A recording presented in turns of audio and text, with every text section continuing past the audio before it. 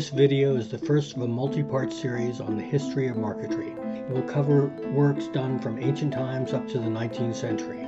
Subsequent videos will highlight the work of contemporary marquetarians. It is taken from my recent book, Painting with Light, a guide to laser marquetry and inlay, and is available on Amazon.com. People have been making pictures using wood for thousands of years. This coffer was found in a tomb made for the young Egyptian king Tutankhamun in the 12th century BCE. The ebony, ivory, gold, and silver inlays show the impeccable craftsmanship the Egyptians used frequently on coffins and urns.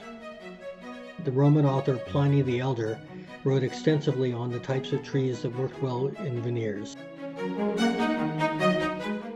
The Levitan monks in Siena developed their own brand of wooden inlay known as intarsia to decorate churches during the 13th century.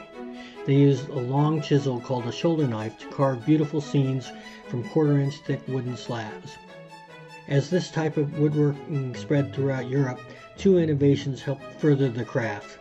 First, sawmills became powered by water wheels, which made it easier to create much thinner veneers than the old hand sawing techniques. Secondly, a German clockmaker invented the jigsaw blade, which made for more accurate cutting possible, lowering the production time and allowed for multiple layers of veneer to be cut simultaneously.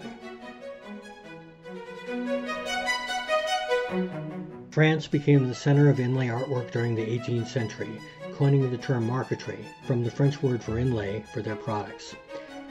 King Louis XIV sponsored the work of the master cabinet maker André Charles Boulle.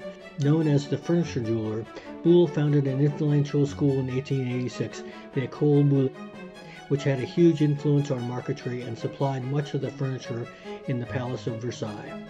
He refined a technique where multiple layers of veneer were cut simultaneously, creating very clean seams between the adjoining shapes. Around this time, a new tool was developed to make commercial production of marquetry more accurate and efficient. The marquetry donkey, or chevalet, is a bench that uses a foot-activated mechanism that holds the layers tight while cutting. Located in the town of Nantes, about 100 miles west of Paris, became the center of the Art Nouveau movement for furnishings in France. What is unique about Nantes is that it became a major manufacturing area that encouraged artists and designers from many fields to collaborate together.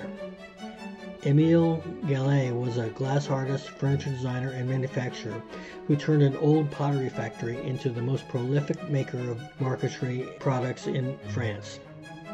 The Dawn and Dusk bed is perhaps his best-known piece and was designed in 1901.